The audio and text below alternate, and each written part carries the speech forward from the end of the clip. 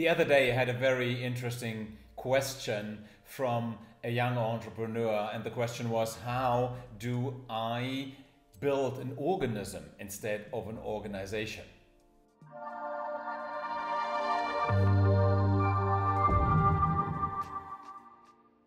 Hey, my name is Armin Rau. I'm the founder of Rau, the entrepreneur's entrepreneur, and I help entrepreneurs to become better leaders. This video is about building organisms instead of organizations.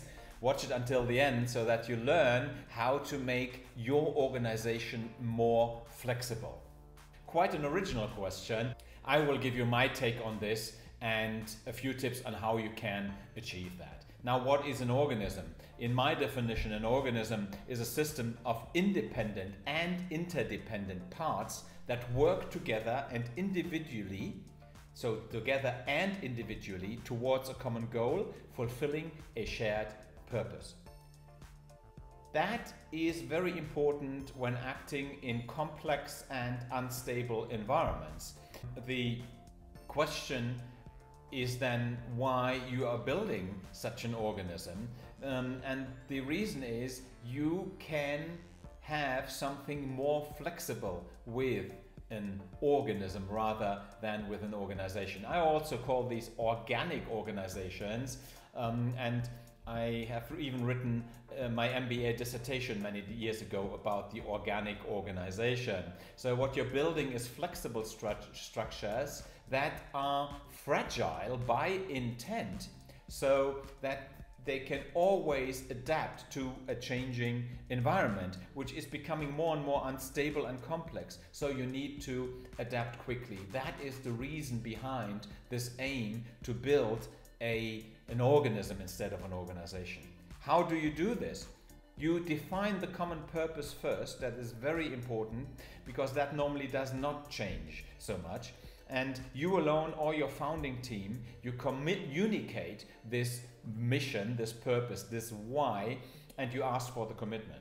That is very important. Don't go for a mission statement that 15 people can have formulated, because it will not be very compelling anymore, or it might be a little bit fluffy so that nobody really knows what is the identity of your company.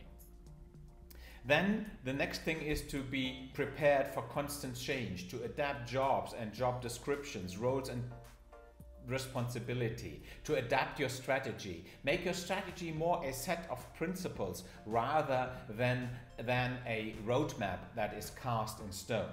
Be agile. Implement small steps only as part of an overall picture. Get results, learn, and then adapt. So the agile approach of management and solving problems is very, very important if you want to build this organism. 3 points. First of all, understand why you need this flexibility. Secondly, define the common purpose. Be prepared for constant change and be agile. These are my tips to build an organism instead of an organization. The Life program teaches you all the methods and tools of successful leadership for entrepreneurs within weeks. If you'd like to have a conversation with me on your current challenges, feel free to click on the link underneath this video and apply for a private free consulting session with me. It's not about sales, it's very much about understanding your situation and sharing my experience with you so that you can better solve the challenges that you have in your demanding business.